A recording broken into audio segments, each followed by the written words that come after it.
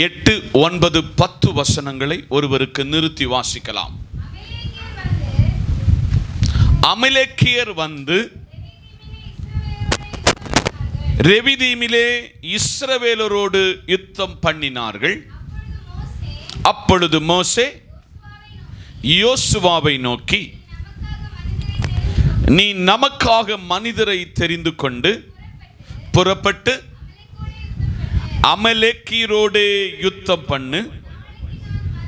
நாளைக்கு நான் மலை உச்சியிலே தேவனுடைய கோலை என் கையில் பிடித்துக் கொண்டு நிற்பேன் என்றான். 10ஆம் வசனம். யோசுவா தனக்கு மோசே சொன்னபடியே செய்து அமலேக்கியரோடு யுத்தம் பண்ணினான். மோசேயும் ஆரோனும் ஊர் என்பவனும் மலை உச்சியில் ஏறினார்கள். கண்களை மூடுவோம், ஜெபிப்போம். அப்ரஹாமின் தேவனும் ஈசாக்கின் தேவனும் யாக்கோபின் தேவனும் எங்கள் தேவனுமாகியிருக்கிற நல்ல பிதாவே, வார்த்தை உம்முடையது. வார்த்தையில் அடங்கியிருக்கிற ஆவிக்குரிய சத்தியம் எங்களுக்கு வெளிப்படுத்தி தாரும். சுயமாய் ஒரு வார்த்தை பேசாதபடி பரிசுத்த ஆவியானவர் அடியனை மறைத்து வெளிப்படும். இயேசுவின் நாமத்தில் ஜெபிக்கிறோம் எங்கள் நல்ல பிதாவே, ஆமென். உண்மையான ஜெபம் என்ற தலைப்பிலே தேவ வார்த்தையை பரிசுத்த ஆவியானவர் இன்றைக்கு நமக்கு கொண்டு வருகிறார். சொல்லுங்க, உண்மையான ஜெபம். என்ன ஜெபம்? உண்மையான ஜெபம். இங்கு இருக்கிற எல்லாரும் ஜெபிக்கிறவர்கள் என்று எனக்கு நன்றாக தெரியும். இங்கு இருக்கிறவர்கள் கர்த்தரை நோக்கி பார்க்கிறவர்கள் என்றும் எனக்கு நன்றாக தெரியும். ஆனால் இன்றைய செய்தியினுடைய தலைப்பு உண்மையான ஜெபம். ஒன்றாவது, இந்த காலையிலே நாம் கற்றுக்கொள்ள போகிறது, ஜெபம் ஒரு நாளும் தோற்று போகாது. பக்கத்துல கையப்படி சொல்லுங்க, ஜெபம் ஒரு நாளும் தோற்று போகாது. நாம் வாசித்த வசனத்துக்கு நேராக உங்கள் சிந்தனை மண்டலங்களை தேவ சமூகத்திலே நான் ஒருமுகப்படுத்த போகிறேன். இந்த வசனத்தை வாசித்த பொழுது அமலேக்கியர் இஸ்ரவேலுக்கு எதிராக ஒரு யுத்தம் செய்வதற்கு யுத்த களத்தில் வந்து நிற்கிறார்கள்.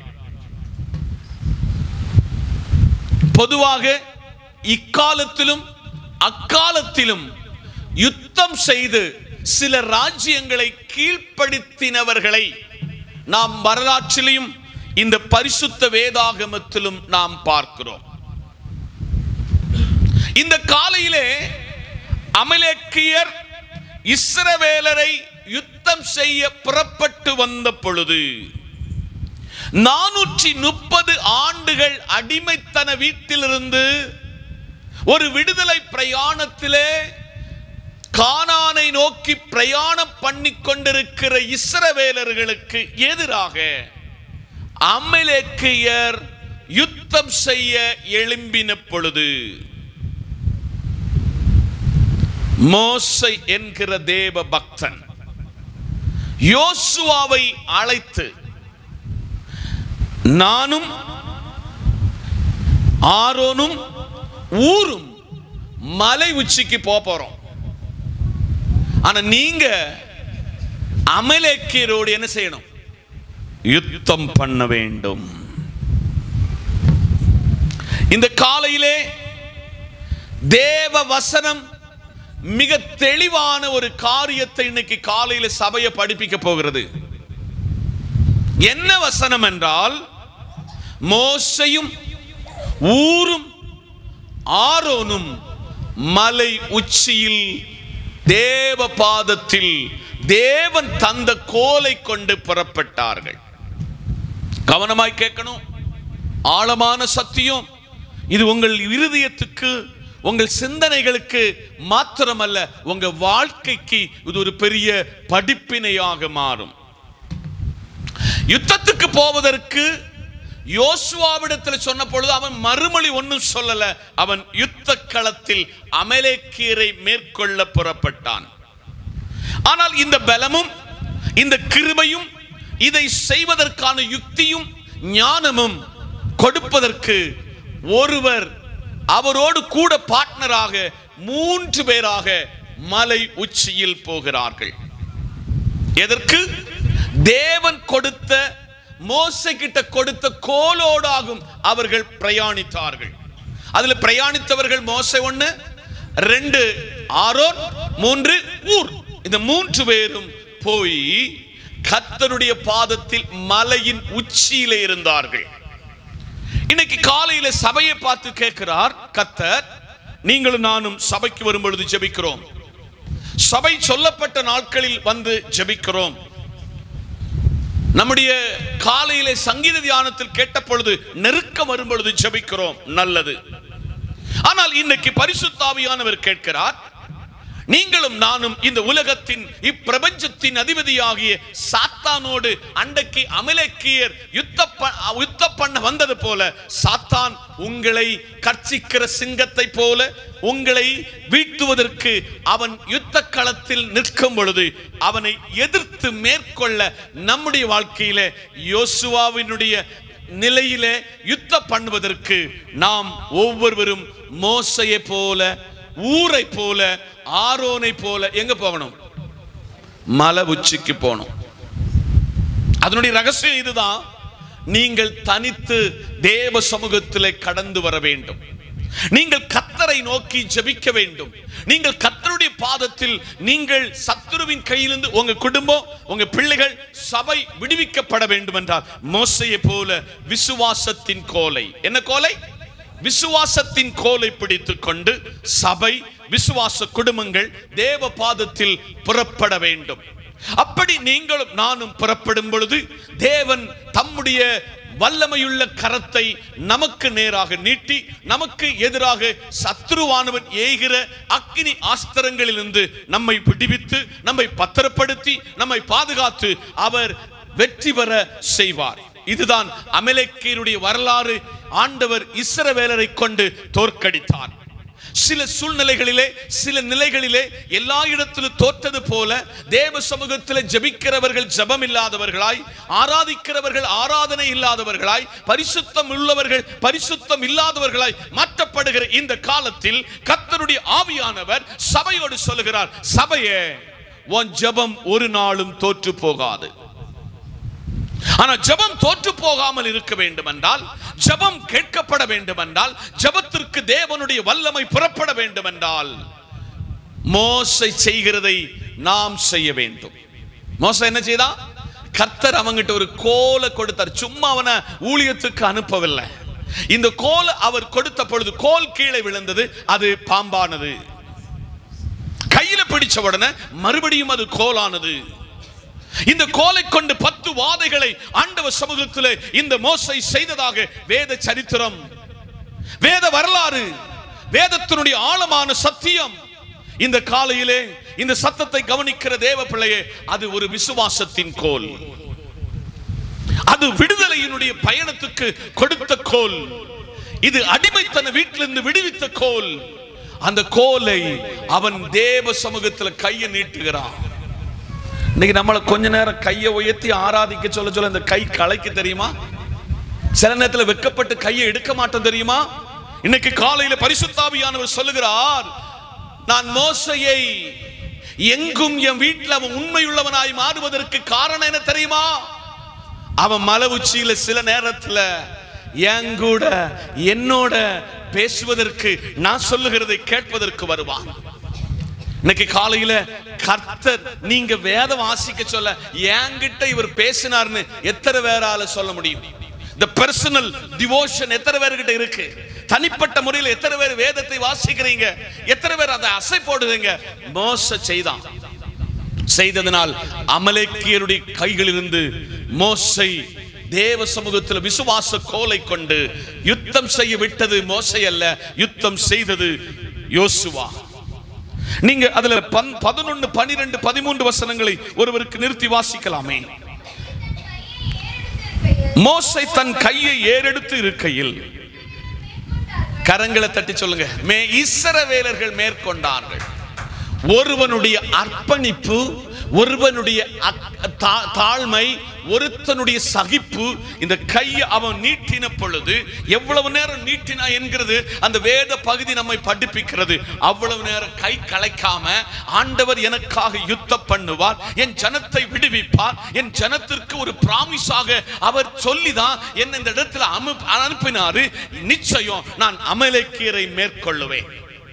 இன்னைக்கு விசுவாசம் இல்லாதபடி, பரிசுத்தம் இல்லாதபடி, தேவனோடு சஞ்சரிக்க முடியாதபடி உங்களை தடை பண்ணுகிற ஜெப வாழ்வு, உங்க பரிசுத்தத்துக்கு விரோதமாய் செயல்படுகிற சத்துருவை மோசையை போல நீ மலையின் உச்சியில ஏறினா உன்னுடைய வாழ்க்கையில ஆண்டவர் சமூகத்தில் கேட்கிறது, ஆண்டவர் செய்ய போகிற காரியங்களை உனக்கு முன்னறிவிப்பார். விசுவாசிக்கிறவர்கள் ஆமென். விசுவாசிக்கிறவனுக்கு கூடும் என்று வேதம் சொல்லுகிறது. கீழே அடுத்த வசனத்தை கூட வாசிக்கலாம். மோசையின் கை என்ன செய்தா? அசைந்து போனது. கீழே, அப்பொழுது அவர்கள் ஒரு கல்லை கொண்டு வந்து அதற்கு கீழே வைத்தார்கள், அதன் மேல் உட்கார்ந்தான். ஆரோனும் ஊரும் ஒருவன் ஒரு பக்கத்திலும் ஒருவன் மறுபக்கத்திலும் இருந்து அவன் கையை தாங்கினாங்க. இவ்விதமாய் அவன் கை, அவன் சூரியன் அஸ்தமிக்கும் வரையும் கரங்களை தட்டி, சபையே, மோசையை போல ஒரு தலைவனை உங்க சபைக்கு கத்த தந்திருக்கிறார். இந்த தேவ பக்தனுக்கு இந்த கையை பிடிச்சு நிறுத்த, இந்த கையை பிடிச்சு நிறுத்த சபையிலிருந்து எழும்ப வேண்டும். ஆமென் சொல்லுங்க. எங்க இருந்து? இதுக்குள்ள எழும்பணும். எழும்பினால் தேவன் சிலதை சபைக்கு இல்ல தேசத்துக்கு செய்வார். அதனால் மோசைக்கு தோள் கொடுத்த ஊரு, மோசைக்கு தோள் கொடுத்த ஆரோன். இன்னைக்கு காலையில பரிசுத்த ஆவியானவர் சொல்லுகிறார், இந்த திருச்சபைக்கு சில ஊர் தேவை, இந்த திருச்சபைக்கு சில ஆரோன் தேவை. இந்த திருச்சபை விசுவாசத்தில் வழிநடத்த, நீங்கள் எதிரியின் கைகளிலிருந்து தப்புவித்துக் கொள்ள, உங்களுடைய அவிவிசுவாசத்திலிருந்து மீட்டுக் கொள்ளப்பட, உங்களுடைய பரிசுத்தத்துக்கு எதிராய் செயல்படுகிற அந்தகார சக்திகள் முறியடிக்கப்பட, நீங்களும் நானும் மோசையோடு பயணிக்க வேண்டும். மோசையோடு பயணித்த தேவ பிள்ளைகளுக்கு மோசையை விட அனென்டிங்காக, வல்லமையாக ஒரு யோசுவாவை கர்த்தர் எழுப்பினார். இந்த திருச்சபை கர்த்தர் வருகை பிந்துமானால் நமக்கு கிடைத்திருக்கிற இந்த கிருபையினுடைய வரங்களை நம்முடைய சந்ததிகளுக்கு கைமாறி கொடுக்கணும். கொடுக்க தயாரா? கொடுக்க தயாரா? இன்னைக்கு காலையில கர்த்தருடைய ஆவியானவர் சொல்லுகிறார், உங்களுடைய என்னுடைய ஜெபம் ஒரு நாளும் தோற்று போகாது. மலை உச்சியில 3 பேர் ஒருமனப்பட்டாங்க. ஆண்டவர் சமூகத்துல அமலேக்கியரை தோற்கடித்து வெற்றி பெற்றார்கள். இன்னைக்கு காலையில் இந்த மோசையை தேவனாகிய கர்த்தர் 5 நிலைகளில் காப்பாற்றினார். எத்தனை நிலை சொல்லுங்க? 5 நிலைகளில் காப்பாற்றினார். நம்பர் 1, மருத்துவச்சிகளின் கைகளில் இருந்து மோசையை தேவன் விடுவித்தார். அவங்க நினைச்சிருந்தா ராஜ கட்டளையாகும், அவங்களுக்கு சம்பளம் ராஜா அரண்மனையில் இருந்தாக்க வருது. ஆனால் அவர்கள் கர்த்தருக்கு பயந்தவர் என்று பைபிள் சொல்லுது. எபிரேய பாலன் நல்ல அழகான பையன், அவனை கொல்லாம அவங்க காத்தாங்க. 2வது, இந்த சட்டத்தை நிறைவேற்றுவது யாரு தெரியுமா? இந்த மோசையினுடைய அப்பா அம்மா. ஆனா 3 மாசம் வரை அவனை கொலை செய்யாமல் இந்த அப்பா அம்மாவை பாதுகாத்தாங்க. இப்ப உங்கள்ட்ட எல்லாரும் கேள்வி கேட்க போறேன். அம்மாமார் மட்டும் கை தூக்குங்க பாப்பா. அம்மாமார் மட்டும், அம்மாமார் அம்மாமார் ஒண்ணு கை தூக்குங்க. இப்ப உங்கள்ட்ட ஒரு கேள்வி கேட்க, இப்ப உங்கள்ட்ட திருப்பி ஒரு கொஸ்டின். நீங்க உங்க பிள்ளைய வளர்த்ததுக்கு உங்களுக்கு உங்க கணவன் ஏதாவது சம்பளம் தந்தாரா? உங்க அப்பா அம்மா சம்பளம் தந்தாங்களா? என் கேள்வி சம்பளம் கொடுத்தீங்களா? கொடுத்தீங்களா? நோ.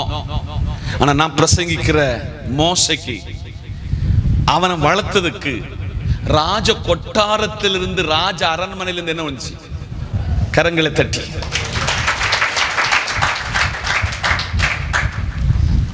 எந்த அப்பா அம்மா இவனை கொல்லணும்னு நைல் நதியில கொண்டு விட்டாங்களோ, நைல் நதியிலிருந்து எந்த ராஜா கட்டளை பிறப்பிச்சாரோ அந்த ராஜாக்குள்ள மகா அவனை பொண்ணு போல தூக்குனான். இன்னைக்கு காலையில ஒரு பெரிய ரகசியத்தை சபைக்கு படிப்பிக்க, சபையை தேவனுக்குள் விசுவாசத்தில் வழி நடத்த, ஜெபத்தில் வழி நடத்த நான் ஒரு பாரத்தோடு இந்த இடத்துல நிற்கிறேன். நம்பர் 1, மருத்துவச்சிகளிலிருந்து தேவன் அவனை பாதுகாத்தார்.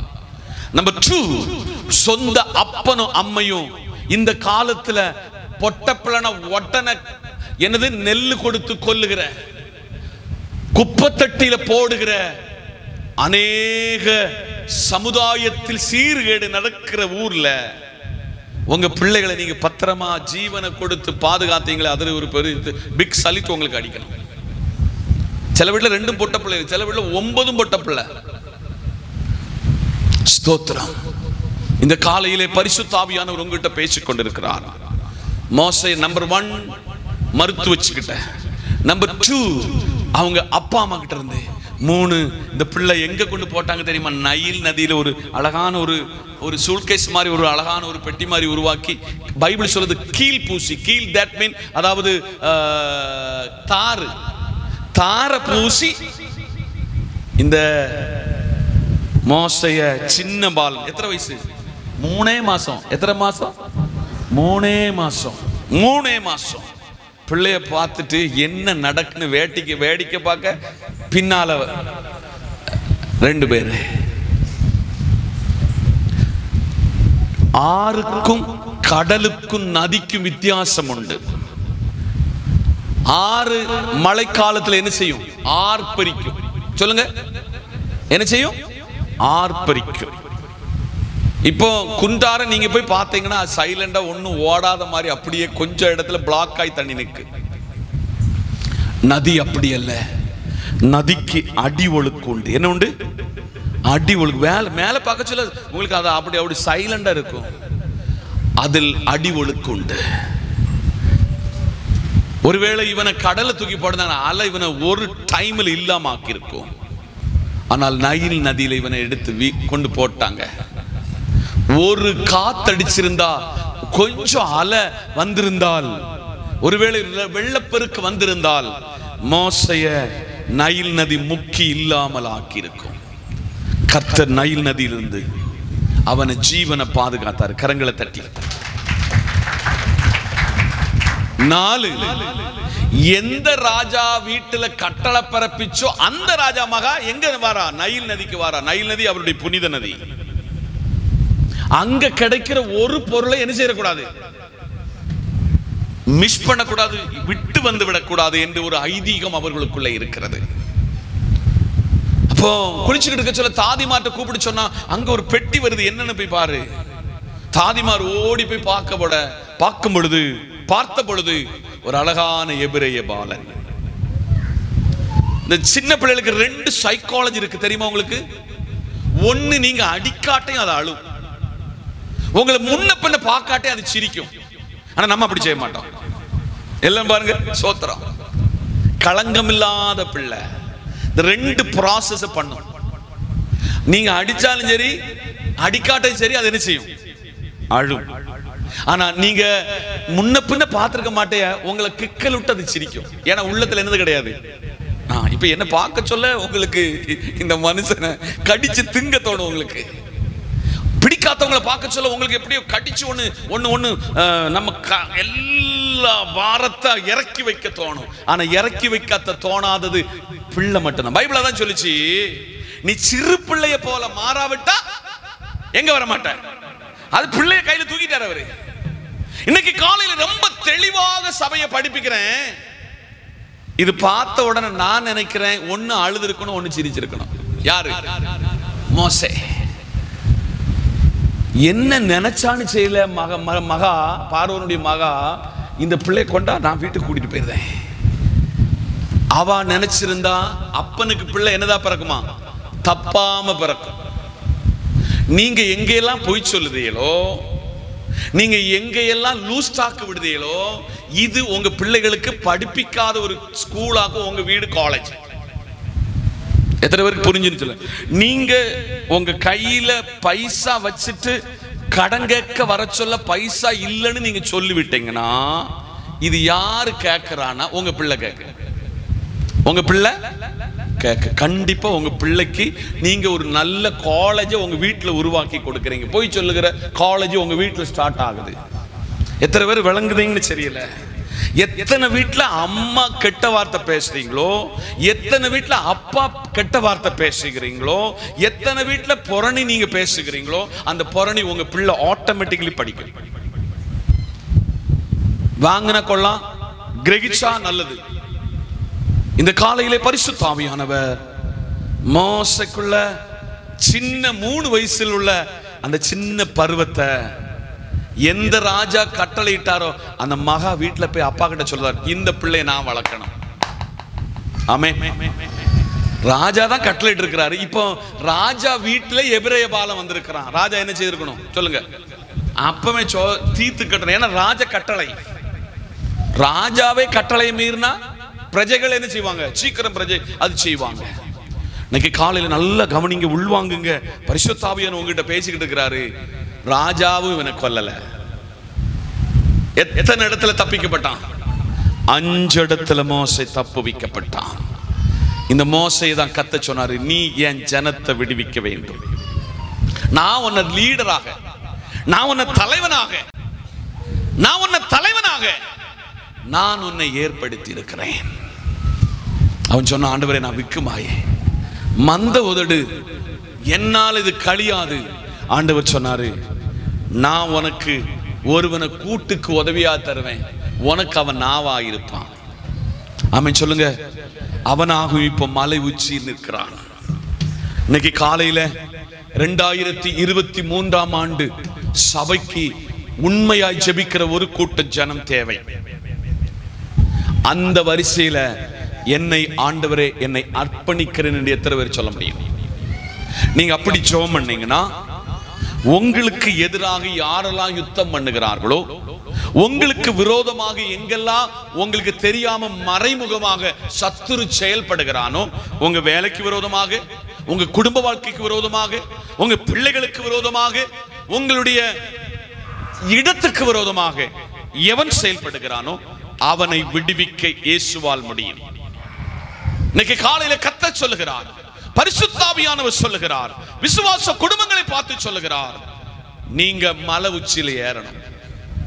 ஆமா சொல்லுங்க. அதுக்கு வேற ஒண்ணு இல்லை. இங்க இருக்கிற பக்கத்துல குந்தாருக்கு மேல என்ன மலை இருக்கு? பொதிகை மலை. அங்கெல்லாம் போக சொல்லல. உங்க வீடு ஒரு இடம் ஒரு மலையாக மாறணும். உங்க வீடு ஒரு ஜெப வீடாக மாறணும். நீங்க சில காரியங்களை ஜெபம் பண்ணி, ஒரு வீட்டுக்காக ஜெபம் பண்ணி, இப்ப வீடு கிடைக்கலன்னு சொல்லி வீடு வேண்டாம இது ஆண்டவர் தரமாட்டாருன்னு சொல்லி ஒருவேளை துக்கத்தோடு இருக்கிறீங்களா? இன்னைக்கு அதை பொடி தட்டி இவரால இது முடியும்னு அந்த ஜெபத்துக்குள்ள வரலாமா? இன்னைக்கு காலையில சபையில கொஞ்சம் பேர் மலை உச்சியில ஏறணும். எதுக்கு தெரியுமா? கர்த்தரிடத்துல ஜெபிக்கிறவர்கள். அப்படி என்றால் உங்களுக்கு எதிராய் எழும்புகிற அமலேக்கியரை நீங்கள் வெற்றி பெறுவீர்கள். உங்க பரிசுத்தத்துக்கு நேராக செயல்படுகிற சில அமலேக்கியத்தினுடைய சக்திகள் இருக்கிறது. உங்களை ஜெபிக்க விடாதபடிக்கு, உங்களை ஆராதனைக்கு வரவிடாதபடிக்கு, உங்களை உபவாசத்துல வர விடாதபடிக்கு சில அமலேக்கியனுடைய சக்தி உங்களை மேற்கொள்ளுகிறது. அதை நீங்க மேற்கொண்டுட்டீங்கன்னா நீங்க இந்த ஊர்ல ஹீரோவாக ஆண்டவர் மாற்றுவார். இன்னைக்கு ஆண்டவர்கிட்ட கேட்ப, ஆண்டவரே என் ஜெபம் ஒரு நாளும் தோற்று போக கூடாது. மோசேயினுடைய ஜெபம் ஒரு நாளும் தோற்று போகல. காரணம், அவன் 3 பேராக எங்க போனான்? மலை உச்சியில். அதனுடைய முன் அடையாளம் தான் இயேசு கிறிஸ்து தன்னுடைய 70 பேரை செலக்ட் பண்ணார். எத்தனை பேரை சொல்லுங்க? 70 பேர்ல 12 பேரை அலசி எடுத்தார். எத்தனை பேரை? அதுலயும் 12லயும் 12ல 3 செலக்ட் பண்ணாரு. 12ல 3 போன எத்தனை?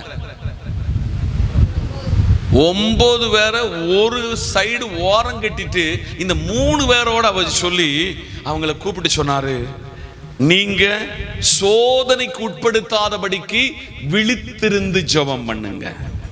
சொன்ன நிமிஷத்துல அவனு 3வது வானத்துக்கு போயிட்டாங்க. எத்தனை பேருக்கு புரிஞ்சுன்னு தெரியல. இயேசு அவங்களை பார்த்து சொன்னார், 1 மணி நேரமாவது விழித்திருக்க கூடாதோ? இன்னைக்கு காலையில சபையே, விசுவாச குடும்பமே, உங்க கையில வச்சிருக்கிற மொபைலுக்கு எவ்வளவு நேரம்?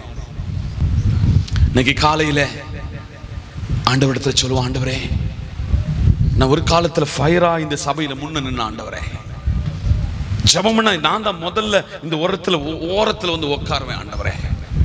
இன்னைக்கு என் வாழ்க்கையில ஜெபம் இல்லை, என் வாழ்க்கையில பரிசுத்தம் இல்லை, என் வாழ்க்கையில விசுவாசம் இல்லை. இன்னைக்கு காலையில சபையை பார்த்து சொல்கிறாரு, நீங்க விசுவாசத்தில் உள்ளவன் இன்னும் விசுவாசத்தில் வளரணும், பரிசுத்தமா இருக்கிறவன் இன்னும் பரிசுத்தமாகட்டும், நீதி செய்கிறவன் நீதி செய்யட்டும். இந்த காலையில கர்த்தரிடத்தில் சொல்வோம், என் ஜெபம் ஒரு நாள் தோற்று போகாது. சில இடத்துல நான் தோல்வியை தழுவி இருக்கிறேன், ஒத்துக்கொள்கிறேன். ஆண்டவரே, என் ஊழியக்காரனுக்கு வலது கையில அது ரொம்ப நேரம் என்னதாச்சு நின்னு களைச்சிச்சு, இப்ப கைய கீழே விட போறாரு. இந்த கைய பிடிச்சு ஜெபத்தில் அவரோடு கூட பார்ட்னர் ஆவேன். ஊர் ஒரு சைடு, ஆரோன் ஒரு சைடு. நடந்தது என்ன தெரியுமா? அமலேக்கியரை லெகுவாக கீழ்ப்படுத்தினான். இன்னைக்கு ஜெபம் இருந்தால் உங்க வாழ்க்கையினுடைய தோல்விக்கு முற்றுப்புள்ளி வரும். இன்னைக்கு நிறைஞ்ச இடத்துல சொல்லுகிறேன், இந்த ஊர்ல ஆரம்பத்துல என் வாழ்க்கையில நடந்த ஒரு சம்பவத்தை உங்களுக்கு சொல்லுகிறேன். ஒரு நாள் 20 ரூபாய்க்கு காய்கறி வாங்குவதற்கு இப்போ உங்ககிட்ட பிரசங்கிக்கிற ஊழியக்காரங்கிட்ட என்னது இல்ல, 20 ரூபீஸ் இல்ல. பாஸ்டர்மா அப்பா அன்னைக்கு கல்ஃபில் இருக்கிறாரு. என் சகோதரங்களுக்கு நான் அடிக்கடி சொல்லுவேன், என்னை காட்டு பன்மடங்கு சம்பளம் உள்ள என் சகோதரங்களை கர்த்தர் ஆசீர்வதிச்சிருக்கிறாரு. சகோதரங்கிட்டையும் கூப்பிடல, நான் கூப்பிட வேண்டிய ஒருவர்கிட்ட கர்த்தாவே இன்னைக்கு 20 ரூபாய்க்கு காய்கறி வேணும்னு கர்த்தர்கிட்ட கேட்டேன். நானும் பாஸ்டர்மாவும் சாட்சி. ஜெபம் எப்படி மாறிச்சு தெரியுமா? ஒரு 20 நிமிஷத்துக்குள்ளாக இந்த கல்கோரி அம்மா எனக்கு எஸ்என்ஆர் வீட்டுக்கு போன் கூப்பிட்டாங்க. பாஸ்டர், எங்க பாஸ்டர் சென்னைக்கு போயிட்டாரு, நாங்க வெங்காயம் நட்டு இருக்கிறோம், இந்த வெங்காயத்தை ஜெபம் பண்ணி வியாபாரி கையில கொடுக்கணும். என்ன சைக்கிள்ல பார்த்தவங்க எல்லாம் கை தூங்க. என்ன சைக்கிள்ல பார்த்தவங்க பிரைஸ் தி லார்ட். அன்னைக்கு ஒரு ஓட்டர் சைக்கிள் 550 ரூபாய் சைக்கிள் 3 டைமாக நான் அந்த பைசாவை கொடுத்திருக்கிறேன். இந்த சைக்கிள் எடுத்து நேர காடி வெட்டி போனேன், ஜெபம் பண்ணேன். அவங்க ஒரு 8 மூடை பிடுங்கி கொடுக்க சொன்னாங்க, பிடுங்கி கொடுத்தேன். மறுபடியும் அதே சைக்கிள்ல ஒரு கருத்த பேக் உண்டு, எத்தனை பேருக்கு ஞாபகம் இருக்குன்னு தெரியாது, அது முன்ன நிற்கும், கேன்பேர்ல கிடக்கும். இந்த பைபிள் எடுத்து கொஞ்சம் தூரம் வந்துட்டேன். அந்த ஐயா என்னை கூப்பிட்டாரு, பாஸ்டர் எங்களுக்கு ஒரு 2.5 ஏக்கர் இருக்கு, இந்த இடத்த எல்லாம் ஜெபம் பண்ணிட்டு வாங்க. நான் ஜெபம் பண்ணேன். ஒரு பெரிய பானையில தண்ணியும் கொடுத்தாங்க. எனக்கு இப்படி எல்லாம் அனுபவம் கிடையாது. இந்த தண்ணியை தெளிச்சு வர சொல்ல ஒரு கூட நிறைய எங்க ஊர்ல ஓணப்பயிர்னு சொல்லுவோம். என்ன பயிர்?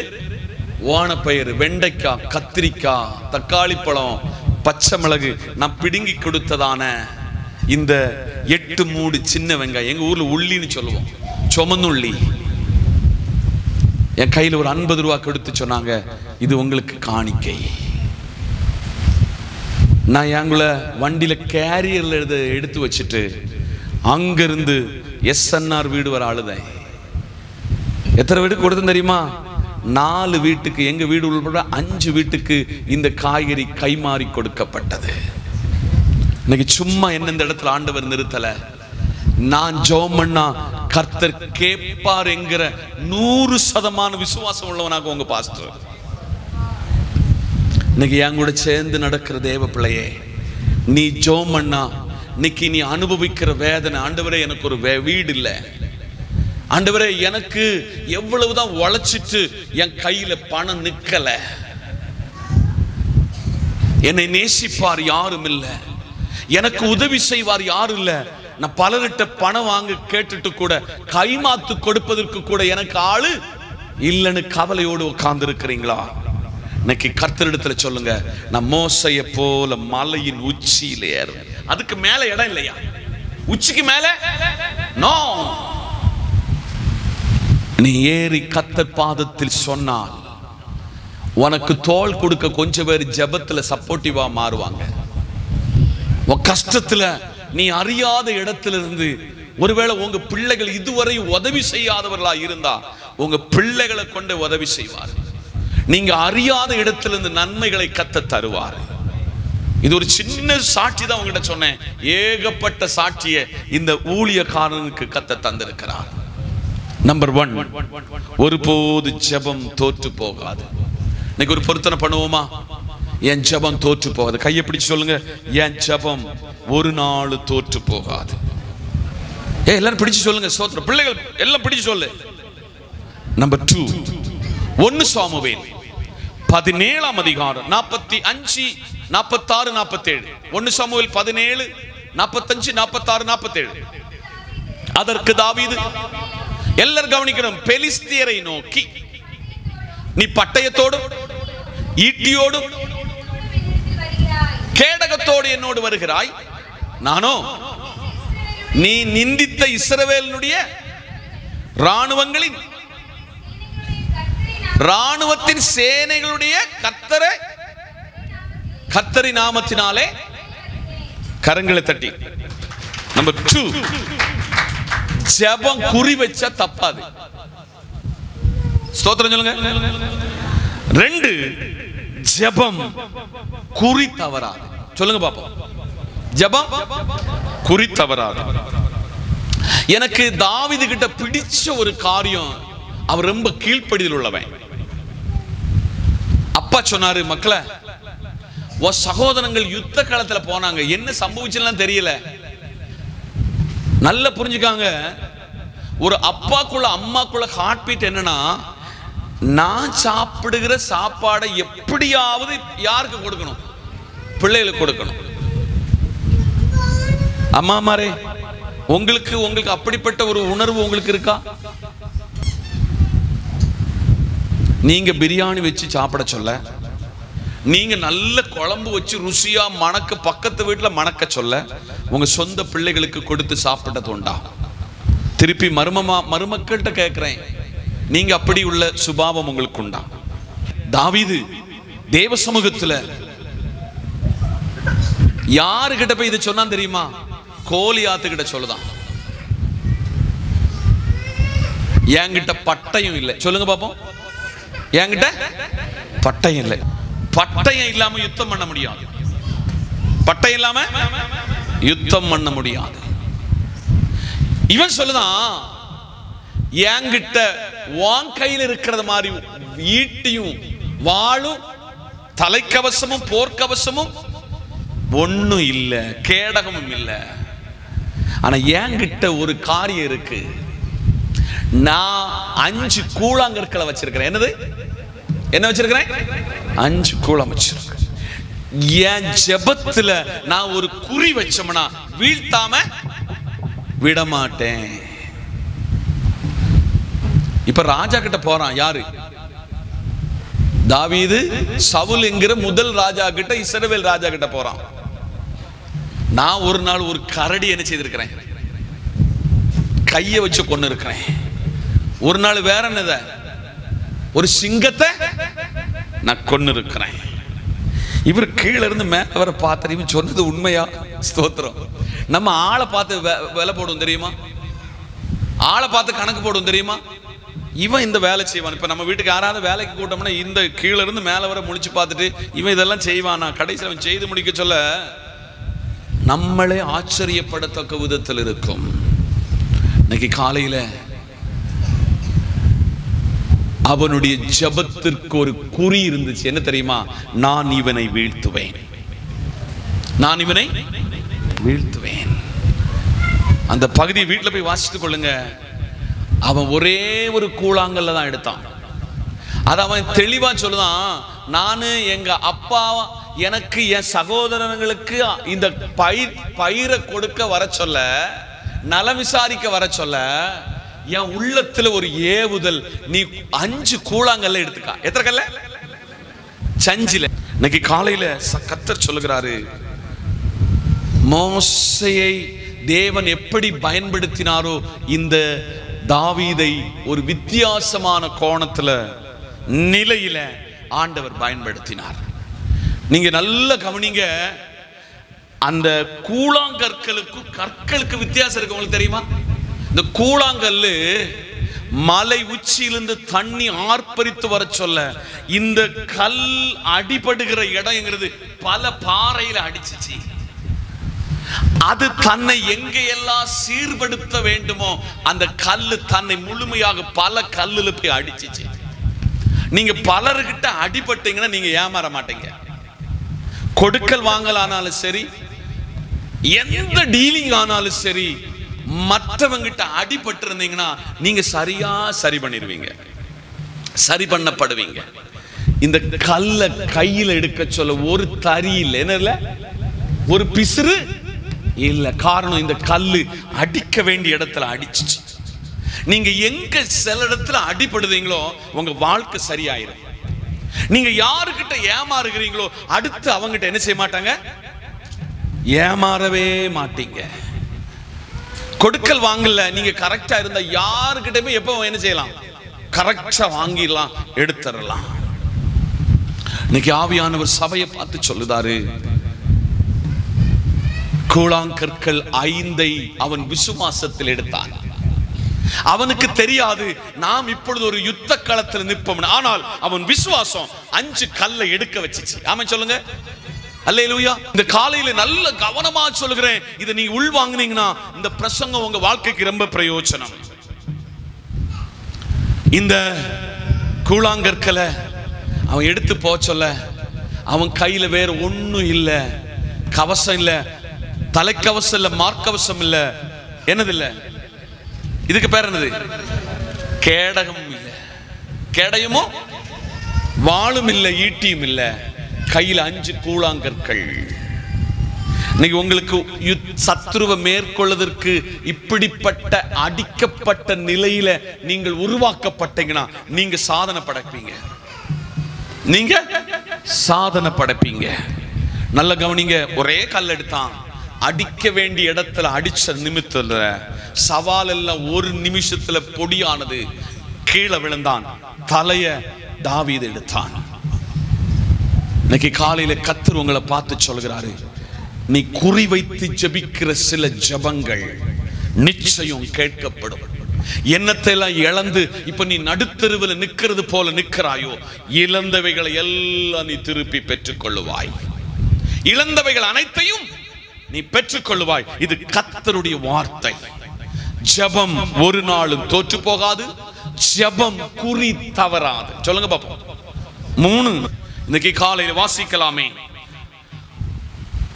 ஆதியாகமம் 32:24. ஆதியாகமம் 32:24. யாக்கோபு பிந்தி தனித்திருந்தான். அப்பொழுது ஒரு புருஷன் பொழுது விடியும் அளவும் அவனோடு போராடி அவனை மேற்கொள்ளாததை கண்டு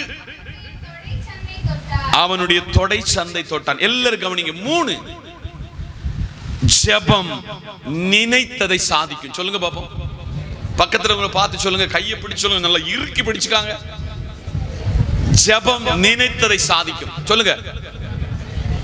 நம்ம வீட்டுல நம்ம பிள்ளைகள் சிலது அழுது சாதிக்கும் தெரியுமா? இந்த சின்ன பிள்ளைகள் அழுது சாதிக்கும். தயவு செய்து 2 கையை கூப்பி சொல்லுகிறேன், அழுது சாதிக்கிறத அப்பமே கட் பண்ணணும். இப்ப சின்ன ஒரு நியூ ஜெனரேஷன் இதுக்குள்ள சுத்தி வருது. யார் வீட்டுல பெரம்பு இல்லையோ இன்னைக்கே யூ மஸ்ட் பி நீங்க என்ன வாங்கணும்? பெரம்ப வாங்கணும். வீட்டிலையும் உங்க வீட்டுல இதை அபியசித்தீங்கன்னா உங்க பிள்ளை இந்த சபையில அந்த பிள்ளை தான் சத்தம் கேட்கும், தேவ சத்தம். உங்க பிள்ளை தேவ சத்தம் உங்க பிள்ளை காதுல கேட்கும். சாமுவேலுக்கு அவன் பிள்ளை ஆண்டானாய் கர்த்தருடைய ஆலயத்தில் விட்ட பொழுது அவனுடைய காதில் ஒரு சத்தம் தொனிச்சது, தேவ சத்தம். இன்னைக்கு 2 கையை கூப்பி உங்ககிட்ட சொல்லுதேன், உங்க பிள்ளைகளை இந்த காரியத்துக்கு நீங்கள் முற்றுப்புள்ளி வச்சீங்கன்னா உங்க பிள்ளை தேவ சத்தம் கேட்கும். ஆமென் சொல்லுங்க. இன்னைக்கு காலையில பிந்தி தனித்திருந்தான் யாரு? யாக்கோபு. இப்ப யாக்கோபுக்கு பெரிய ஹாப்பி ஆகும். என்னது? நான் எங்க மாமா வீட்டுல போய் மனைவி மாற பெற்றுக்கிட்டேன். ஐயா, ஒருத்தனுக்கு ஒரு மனைவி தான் இந்த புதிய ஏற்பாட்டுல, ஒருத்தனுக்கு ஒரு மனைவி. நீங்க நினைச்சாலும் நடக்காத காரியம் அடுத்த மனைவி. வேதம் அது சொல்லல, வேதம் அதை படிப்பிக்கல. நல்லா கவனிச்சுக்காங்க, உள் வாங்குங்க, அசைப்படுங்க. மனைவி மாற விட்டாச்சு, பிள்ளைகளை விட்டாச்சு, வேலைக்காரங்களை விட்டாச்சு, தன்னுடைய ஆடு மாடுகள் ஜீவ சந்துக்கள் எல்லாம் விட்டாச்சு. இப்ப தனிக்கிறான். எல்லாரும் கவனிக்கணும், எல்லாரும் கவனிக்கணும், எல்லாம் கவனிச்சு வாங்க. இப்ப தனித்து யாக்கோபு நிற்கிறான். பைபிள் சொல்றது பின்பு தனித்தான். 2023ஆம் ஆண்டு 4ஆம் மாசத்துல கடைசியில் நிற்கிற சபையே,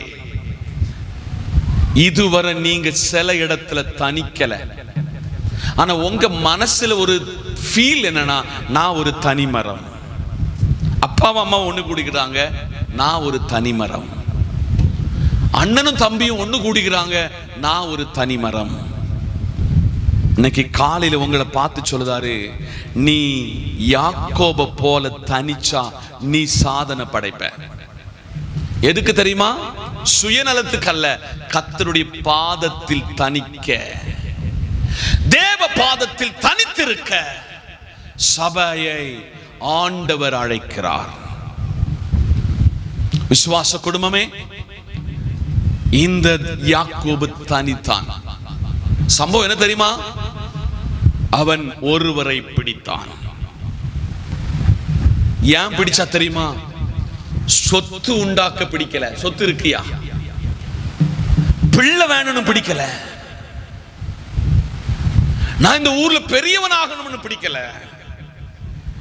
என்னை ஒப்புரவாக்குகிறேன். என் சகோதரனை ஏமாத்தினது உண்மைன்னு நான் இப்ப புரிஞ்சுக்கிட்டேன். என் அப்பங்கிட்ட போய் ஒரு ஆட்டுக்குள்ள தோலை உண்டு போர்த்தினது உண்மை. வேண்டாம், நான் இந்த ஊர்ல இனி நல்லவனாக வாழ விரும்புகிறேன். ஹலோ, இங்கதான் இருக்கிறீங்களா? நான் இந்த ஊர்ல நல்லவனா வாழணும். சகோதரன் சொல்லுதான், இல்லையே வாங்கிட்ட விட ஆஸ்தி என்கிட்ட இருக்கு, வாங்கல ஒண்ணு வேண்டாம். இவனுக்கு பயம், அன்னைக்கு இருக்கிற உள்ளான வைராக்கியம் இன்னைக்கு என்ன கொன்றுவானான வைராக்கியம்.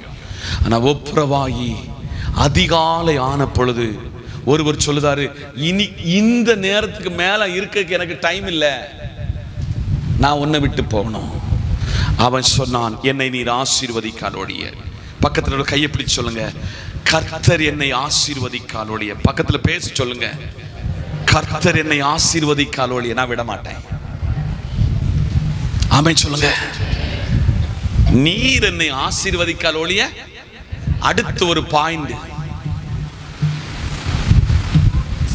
இயேசுவுக்கு கர்த்தருக்கு இந்த யாக்கோபு பேர் தெரியாதா? இப்ப கேட்ட கேள்விக்கு ஒரு பெரிய ரகசியம் இருக்கு. எப்ப அவன் பேர் என்ன? அவன் உள்ளதை ஒத்துக்கிட்டான், நான் யாக்கோபு தான். இந்த ஊரை கடக்க சொல்ல நான் ஒரு திருட்டு பைய, நான் சகோதரனை ஏமாத்தினேன், அம்மா மூலம் எங்க அப்பனை ஏமாத்தினேன். ஆண்டவரே, இனி நான் யாரையும் ஏமாற்ற மாட்டேன். கொடுக்கல் வாங்கல யாராவது ஏமாத்தினீங்களா? மறந்துட்டீங்களா? உங்க வீட்டுல இல்லாத பாத்திரம் ஏதாவது உங்க வீட்டுல இருக்கா? இன்னைக்கு போய் கிச்சன்ல போய் அலசி ஆராய்ச்சி யாருக்குள்ளதுன்னு கேட்டு கொடுக்காம இருந்தீங்கன்னா நீங்கள் யாக்கோபா தான் இருக்கிறீங்க. உங்க வீட்டில் உள்ள துணி அல்லாமல், பெட்ஷீட் அல்லாமல், ஒரு விறகு உள்பட உங்களுக்குள்ளது இல்லைன்னா அதை கரெக்டா கொண்டு சேர்க்காட்ட நீங்க யாக்கோபா தான் இருக்கிறீங்க. எத்தனை பேர் உள்வாங்குதீங்கன்னு தெரியல. இது பரிசுத்த ஆவியானவர் பேசிக் கொண்டிருக்கிறார். சிலருடைய இருதயத்தை இந்த வார்த்தை தொடுகிறதை நான் ஆவியில் உணர்கிறேன். அவனை முகத்தோடு முகம் பார்த்து சொன்னாரு, நீ என்கிட்ட உன்னை முழுமையாக வெளிப்படுத்தின பத்தியா, இனி உன் பேர் எத்தனும் யாக்கோபும் அல்ல, நீ இஸ்ரவேலன். உங்க வாழ்க்கையில சொல்லணும், எங்க ஊழியக்காரனுடைய முகத்திலையும் அவருடைய பேச்சிலையும் சேஞ்ச் இருக்குது. என் ஊழியக்காரன் சேஞ்ச் ஆனா நான் சேஞ்ச் ஆயிருவேன். ஆமென், அல்லேலூயா. நீங்க பாரத்தோடு இந்த கிளாஸ்ல ஏன் கூட பயணித்தீங்கன்னா இப்போ நீங்க கரடு முரடமா இருக்கிறவங்க நீங்க நல்லா ஆயிருவீங்க. இன்னைக்கு ராத்திரில என்னையே இந்த வார்த்தை மாற்றினது உண்மைனா உங்களையும் அது மாற்றும். கடைசி ஒரு பெரிய மேஜரான சத்தியத்தை சொல்லி நான் உங்ககிட்ட இருந்து விடைபெற போகிறேன். ஜெபம் நினைத்ததை செய்யும். போன கொஞ்ச காலம் இயேசுவினுடைய பாடுகள், அவருடைய மரணம், அவருடைய உயிர்த்தெழுதலை குறித்து ரொம்ப அழகா இந்த வருஷம் தியானிச்சிருக்கிறோம். ஒரு கள்ளன் சொன்னான், நீர் உம்மையும் ரட்சித்து எங்களையும் ரட்சித்துக்கொள். சத்தியமனும் சாபமிடமெல்லாம் அவன் வாயிலிருந்து வந்துச்சு. வெறும் 3 மணி நேரத்துல ஒரு பக்கத்தில் இருக்கிற கள்ளன் சொல்லுதான், நாம் நியமப்படி தண்டிக்கப்படுகிறோம். ரோம சாம்ராஜ்யத்தின் சுப்ரீம் கோர்ட் என்று அறியப்படுகிற பிலாத்துவினுடைய கோர்ட் ஆகும் இவங்களுக்கு ஜட்ஜ்மெண்ட் இவங்க 2 பேருக்கு கொடுத்திருக்கிறது. வேதாகமத்தில் லூக்கா 23:42-43 தான் இது சொல்லுகிறது. ஒருவன் கரெக்டா தன்னுடைய ஜெபத்தை ஆண்டவர் சமூகத்துல சாதிப்பதற்கு அவரோடு பேசுகிறான். என்ன பேசுறான் தெரியுமா? உம்முடைய ராஜ்யத்தில் வரும் பொழுது என்னை நினைத்துக் கொள்ள. Simple prayer. ஒரு சர்ச்சைக்கும் போகாதவன், ஒரு சத்தியத்தையும் கேட்காதவன், ஒரு திருவிருந்து எடுக்காதவன் 3 மணி நேரத்தில் அவரை புரிஞ்சுக்கிட்டான். எத்தனை மணி நேரத்தில்? 3 ஹவர்ஸ்க்குள்ள இவர் யாருன்னு புரிஞ்சுக்கிட்டான். பிதாவே இவர்களுக்கு மன்னியும் என்று சொன்ன பொழுது அவன் அலர்ட் ஆயிட்டான். தாகமா இருக்கிறேன் என்று சொன்ன உடனே அவன் அலர்ட் ஆயிட்டான். அவன் சிம்பிளான ஒரு பிரேயர் பண்ணான்,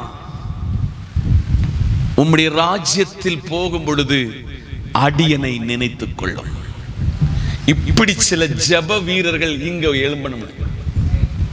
இப்படி சில கள்ளன் திருந்தி தேவ பாதத்தில் வரணும். நேற்றுக்கு ஒரு உபவாச கூட்டத்தில் பகலில், நேற்றுக்கு இரவுல நாகர்கோவில்ல, கன்னியாகுமரி டிஸ்ட்ரிக்ட்ல, இன்னைக்கு காலையில வேம்பநல்லூர்ல, இன்னைக்கு காலையில என் தாய் சபையில பிரசங்கிக்கிறேன். அட் டைம்ல இருந்து சிலுவையிலிருந்து ஒரு சத்தம் வந்துச்சு. வெட்டி சிலுவையில, மீட்கப்பட்ட சிலுவையிலிருந்து ஒரு சத்தம் உண்டானது. இன்றைக்கு நீ என்னோடு கூட பரதேசி இருப்ப. கரங்களை தட்டி. இப்படி சில கள்ளர்கள் நம்முடைய திருச்சபையில் திரும்ப வேண்டும். வெளியில நம்ம நல்ல மதிப்பா நடக்கும், ரொம்ப சந்தோஷம். இந்த ஊர்ல ஒரு பெரிய குடும்பத்தில் பிறந்தீங்கிற சந்தோஷம் உங்களுக்குள்ள இருக்கிறது. உங்களுக்கு சில தோப்புகளும் சில வீடுகளும் மாடிகளும் இருக்கிறது, ரொம்ப சந்தோஷம்.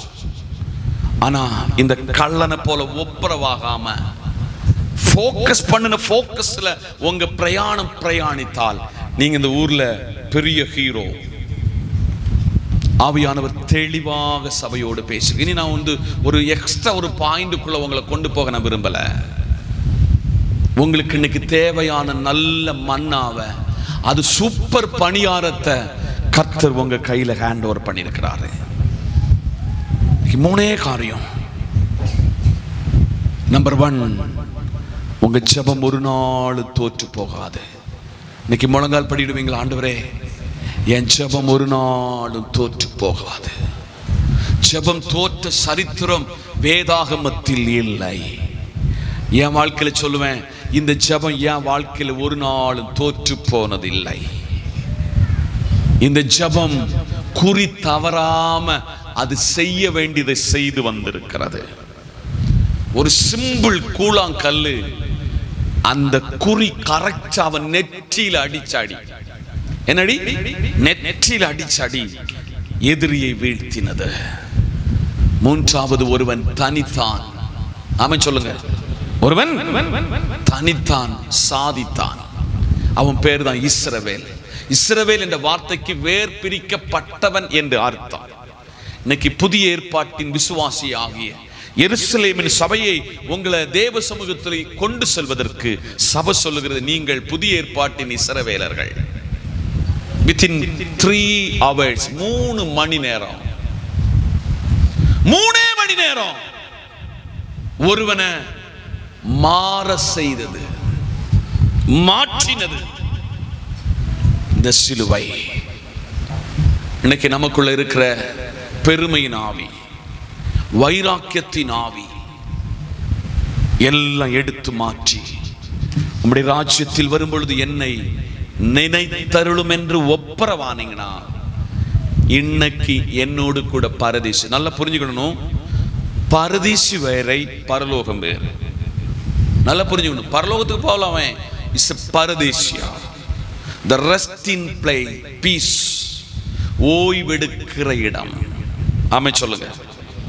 ஆண்டவர் சமூகத்துல அவர் பக்கத்துல உட்காருவதற்கு ஒரு கள்ளனுக்கு சீட்டு கிடைச்சா நீங்க எத்தனை நாள் ஆராதனையில் ஒப்புரவானீங்க தெரியுமா? நீங்க எத்தனை நாள் இந்த ஆராதனையில அழுதுருக்கீங்க தெரியுமா? எத்தனை பிரசங்கத்துல உங்க கண்ணுல கண்ணீர் வந்து தேம்பி தேம்பி அழுதுங்க தெரியுமா? நீங்க தனிப்பட்ட முறையில ஜெபம் பண்ண உட்கார சொல்ல உங்களை ஆண்டவர் தெளிவாக பேசி இந்த கல்ல கூழாங்கற்களை அடிச்சது போல அடிச்சு அடிச்சு சீர்திருத்தி இந்த இடத்துல கொண்டு வந்தாரு தெரியுமா? இதுல இருக்கிறவங்க பலர் இனி இந்த சர்ச்சுக்கே நான் போக மாட்டேன் என்று முடிவெடுத்தவங்க இதுக்குள்ள உண்டு. ஆனாலும் உங்களை ஆவியானவர் உந்தி தள்ளி இங்க உங்களை உட்கார வச்சிருக்கிறாரு. இதுக்கு ஒரு காரணம் உண்டு. நீங்களும் கள்ளனை போல நானும் கள்ளனை போல அந்த பரதேசியை பெற்று அடுத்த ப்ரமோஷன் பரலோகத்துக்கு நீங்க போகணும். நீங்க ஒப்பு கொடுக்கலாமா? பரிசுத்த ஆவியானவர் உங்ககிட்ட தெளிவா பேசியிருக்கிறாரு. சின்ன பிள்ளை கூட மறுக்க முடியாது, பெரியவங்க கூட மறுக்க முடியாது. கர்த்தர் பேசினார். இன்னைக்கு ராத்திரியில தூங்க போவதுக்கு முன்ன நீங்க ஒரு தீர்மானம் எடுக்கணும். இன்னைக்கு காலையில 6 மணிக்கு எனக்கு ஒரு போன் வந்துச்சு. பாஸ்டர், நான் அப்படியெல்லாம் பிரசங்கத்துல ரொம்ப உன்னிப்பா கவனிக்காத ஆளு, ஆனா நேற்றைக்கு இந்த பிரசங்கம் என்னை பிடிச்சு நிறுத்திச்சு, என்னை குலுக்கிச்சுன்னு சொன்னார் ஒருவர். இன்னைக்கு பகல் பொழுதுல கர்த்தர் சொல்கிறார், இந்த பிரசங்கம் சிலரை குலுக்கிட்டு உண்டு, சிலரை பிடிச்சு விரப்பிச்சு நிறுத்தினது உண்டு. இன்னைக்கு ஆண்டவர் பேசுகிறார். ஆண்டவர் சத்தத்துக்கு நீங்க ஒப்பு கொடுக்கணும். நம்பர் 1, ஜெபம் ஒருபோதும் தோற்று போகாது. ஜெபம் ஒருபோதும் குறி தவறாம கரெக்டா அதை சாதிச்சுட்டு வரும். 3, ஜெபம் நினைத்ததை சாதிக்கும். நிச்சயம் நான் 100% விசுவாசிக்கிறேன். ஜெபம் நினைத்ததை செய்யாம வரவே வராது. சிம்பிள் ஜெபம் உம்முடைய ராஜ்யத்தில் வரும் பொழுது நினைத்தருளும். அவன் பாவம் மன்னிக்கப்பட்டது, அவன் செய்த அக்கிரமம் அவ்வளவு ஒரு நிமிஷத்துல மன்னிக்கப்பட்டது. டுடே, இன்றைக்கு என்னோடு கூட ஏலி ஏலி லாமா சபதானி என்று ஒரு சத்தத்துல தன் ஜீவனை விட்டு இவனை கூட்டிட்டு போயிட்டாரு. உங்களை என்னை கூப்பிட வர போறாரு. தயாரா? அந்த இடத்துக்கு போவதுக்கு தயாரா? அந்த இடத்துக்கு போகணும்னா கொஞ்சம் வேதனை உண்டு, சகிப்புத்தன்மை வேணும், அர்ப்பணம் வேண்டும், விட்டு கொடுக்கணும், தாழ்மைப்படணும், பரிசுத்தப்படணும். கண்களை மூடுவோம். எல்லாரும் கண்களை மூடுவோம். பரலோகத்தின் நல்ல ஆண்டவரே, இந்த பகல் பொழுதுல ஜனத்தோடு ஒரு மெல்லிய சத்தம் அவங்க காதுல பக்கத்துல நின்று நீங்க பேசினீங்களே, உமக்கு நன்றி. அடியின் அப்பிரோஜனமான மனுஷன் ஆண்டவரே, ஒரு பெரிய திறமை உள்ள ஊழியக்கான அல்ல ஆண்டவரே, ஆனா உங்க சத்தியத்தை உங்ககிட்ட வாங்கி உள் வாங்கி கொடுக்கக்கூடிய ஒரு கிருபை எனக்கு தந்திருக்கிறீர் ஆண்டவரே. இந்த பகல் பொழுதுல எங்க ஜெபம் தோற்று போய் விடக்கூடாது ஆண்டவரே. எங்க ஜெபம் குறித்தவிர விடக்கூடாது ஆண்டவரே. எங்க ஜெபம் நினைத்ததை சாதிக்காம வந்துடவே கூடாது. ஒப்பு கொடுப்பீங்களாப்பா? என் பிள்ளைகளே, நீ உங்களை ஒப்பு கொடுப்பீங்கன்னா உங்க வாழ்க்கை இன்றிலிருந்து ஒரு பெரிய மாற்றம். உங்களை சாதனை படைக்க வைப்பாரு. உங்களை அவர் பக்கத்தில் அமர வைப்பாரு. உங்களை அவர் பிள்ளையாக மாற்றுவாரு. இந்த வார்த்தையினால் எங்களை ஆசீர்வதியும். இந்த வார்த்தையினால் எங்களை சுத்திகரியும். இந்த வார்த்தையின்படி வாழ வளர நிலைத்திருக்க கிருபை தாரும். துதிகன மகிமையாம் எடுத்துக்கொள்ளும் கிறிஸ்து இயேசுவின் நாமத்தில் ஜெபிக்கிறோம் எங்கள் நல்ல பிதாவே, ஆமென். ஆசீர்வாதம் நம்முடைய கர்த்தரும் மீட்பெரும் இரட்சகருமாய் இருக்கிற இயேசுவினுடைய கிருபை, பிதாவின் அன்பு, பரிசுத்த ஆவியின் ஐக்கியமும் நாம் அனைவரோடும் கேட்ட தேவ வார்த்தையோடும் சகல பரிசுத்தவான்களோடும் தேவ கிருபை என்றும் நிலைத்திருப்பதாக. ஆமென். சேர்ந்து சொல்லுங்க. என் ஆத்துமாவே கர்த்தரை ஸ்தோத்திரி, என் முழு உள்ளமே பரிசுத்த நாமத்தை ஸ்தோத்திரி. என் ஆத்துமாவே கர்த்தரை ஸ்தோத்திரி, கர்த்தர் செய்த சகல உபகாரங்களையும் மறவாதே. ஆமென். நமக்கு ஜெயந்த கர்த்தருக்கு நன்றி சொல்ல. அல்லேலூயா, அல்லேலூயா, அல்லேலூயா.